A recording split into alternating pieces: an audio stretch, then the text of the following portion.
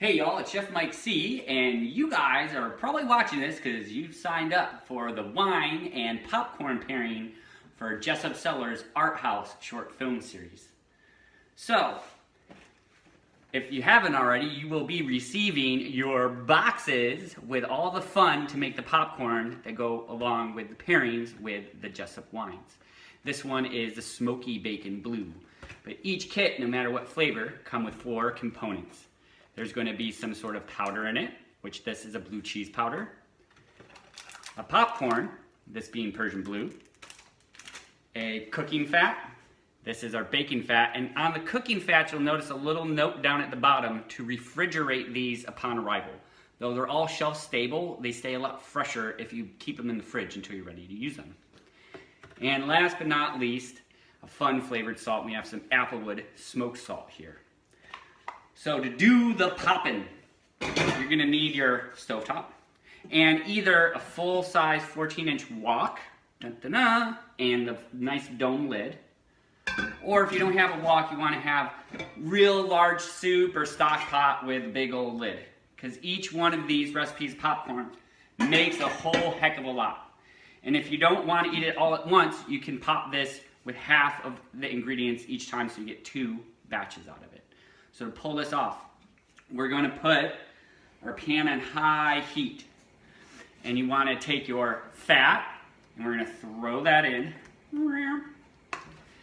And to that, we're going to add and pour in our popcorn. And today I'm just using half a batch, right? So you can see how much that's going to be. And then the salt. So we have everything here in the pan. And the other thing I'm going to need is this heat-resistant spatula or a wood spatula. Okay, and we're going to keep on stirring this around. You want to make sure to stir it pretty vigorously, but not too hard so something flies out of the pan. By stirring it really constantly and kind of fast, what we're going to do is make sure all the popcorn kernels are cooking evenly. That way you're going to get the maximum amount of pop. Because if you're doing it right, you should have very few kernels that don't pop. Now, depending on how hot your stove actually gets, and regardless if it's on gas or electric, or you have induction or an electric cooktop, you want to have this nice high heat going. You might be able to hear it starting to sizzle. So we're going to keep on stirring and stirring and stirring until we start having a couple of those kernels pop. And not just pop, but you want to have the first one pop just about out of the pan. Then we'll put our lid on.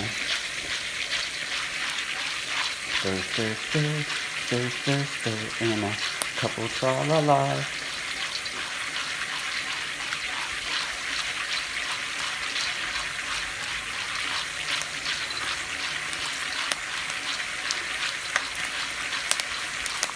So now it's starting to pop, right? So we throw the lid on.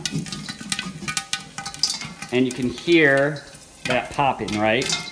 So we're going to shake the pan a little bit nice and gently just to make sure everything's still stirring around.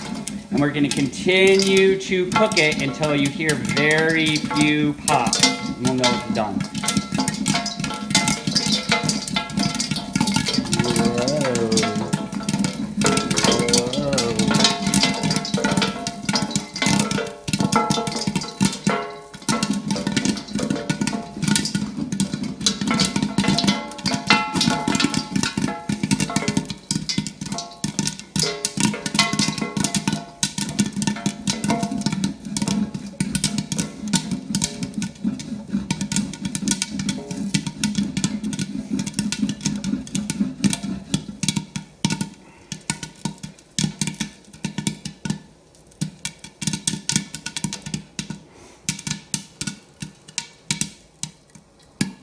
Okay, you can hear the popping is slowed down to pretty much nothing. So we're going to shut off the heat.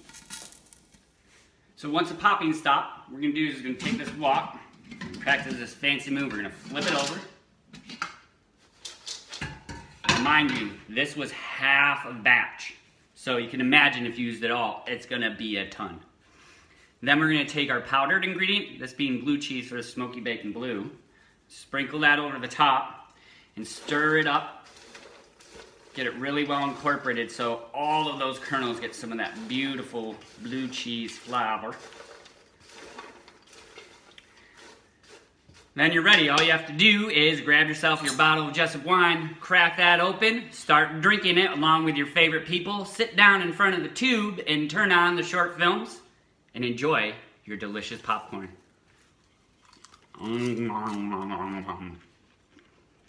That's darn good. Till next time, folks. Cheers.